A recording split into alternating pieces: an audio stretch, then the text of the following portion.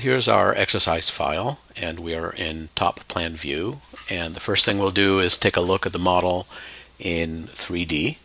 So let's switch to right isometric view first. And now we can switch to left isometric view.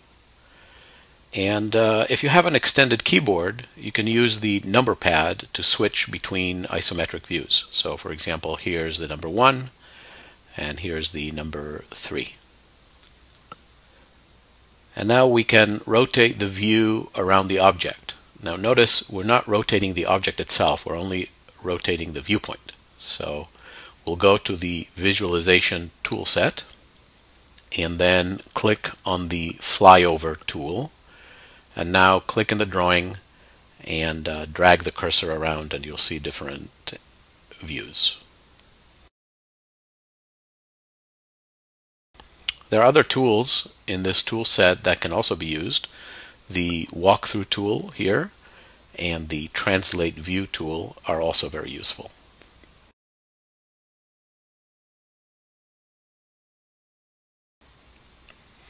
Now let's render the model quickly. You can see that the objects in the model are shown in wireframe, so they look kind of hollow.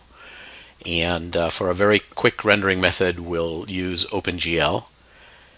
And in addition to this method, we can also use the render mode drop down in the view bar up here. Now let's increase the quality of the rendering a little bit. We'll go to View, Rendering, OpenGL Options and change some of these settings. And when done, just click OK. And you can see the scene looks a little bit better. But it does look a little bit dull. So let's add some colors. First we'll click on one of these objects right here, the seat. And now let's go to the Attributes palette and make sure that the fill style is set to solid here. And now we'll click on the solid fill color beneath it and simply select a color. And we can repeat this process for other elements in the scene also.